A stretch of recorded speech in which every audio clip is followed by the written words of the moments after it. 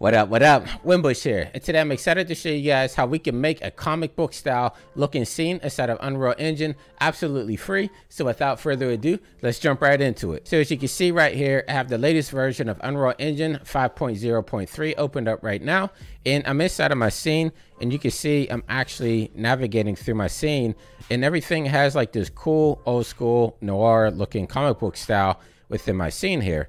And this is real easy to set up. So actually, I'm gonna show you guys on the Epic Store first where you can find it. And so this one is from Tom Shannon. So big shout out to Tom Shannon, great guy over there at Epic Games. He made this shader pack a few years ago.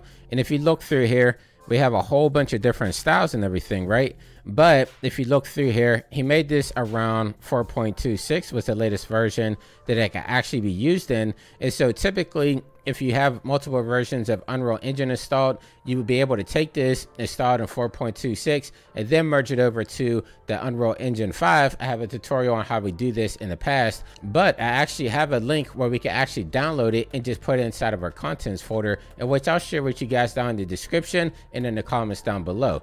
But if I look down here, if I pull up my web browser, you can see right here, we actually have the processing folder. So all you would have to do is come here. It's actually officially on the Epic Games server here. You would download this, and then you would come over to your file explorer, find wherever you have your Unreal Engine project. So you would have to make an Unreal Engine project first, and then you would come over to the content folder right here. And so you would double click on this, and then you would just drag and drop it. So I already have it dropped inside for this tutorial here. You can see it's right here, TS_post process. And so now if I come inside of Unreal Engine 5, let me pull up my content browser a little bit. You can see down here, we actually have a folder called TS post process. Now, if I click on maps, I want to select this one right here. I'm going to double click it. So it's post process volumes. Double click this one right here. I'm not going to save that project right there. And that's going to open up a brand new project file. And as you can see, we have a ton of post-process volumes in here. So if I scroll up and look down, each one of these post-process volumes is something that we can actually copy and paste into our scene to get that effect. So if I start navigating through here, it's going to show you what the different effects do, right? So this one gives you like a blueprint style. This one gives you the same thing. We kind of have like the grid paper back there. And if you just scroll through these, you can see all the different cool techniques we have, in which this one is pretty cool. This is one of the 8-bit ones, in which if I scroll over on my outliner, you can see is this one right here. And so let's say I want to bring over the 8-bit because I already have the comic book style one inside of my project. I'm just going to right click on this. I'm going to come down to edit, and I'm going to come down to copy. And now from here, I'm actually going to go back to my scene here.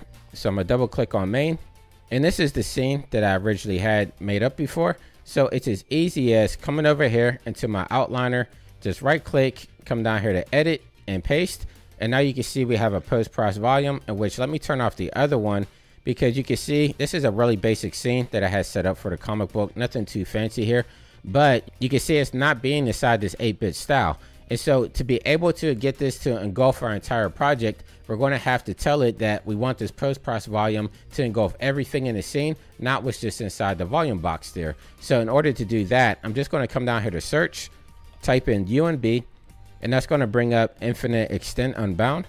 So if I click on this, now you can see we actually have it in the 8-bit style now. So it's as easy as that. Let me actually exit this out. And no matter where I navigate inside my scene, we have that 8-bit style. So I did the same thing with the comic book here, in which let me turn that off and turn this on as well. And so that one was called TS hatching right there. And basically that's all I did. So I copied that volume, pasted it into my scene, and we're good to go. And so the one thing that I did notice whenever I was ready to render out this scene, it didn't like a PNG file. For whatever reason, it came out blank. And so whenever I rendered this out, I actually used a JPEG file, and everything was good to go.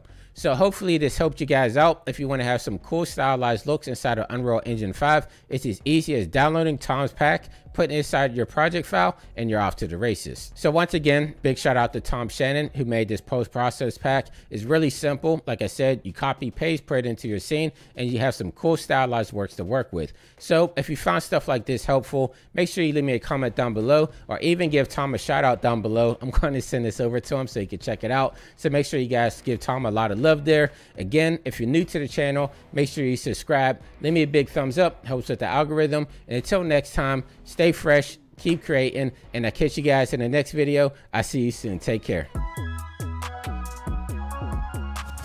What up, Winbush here.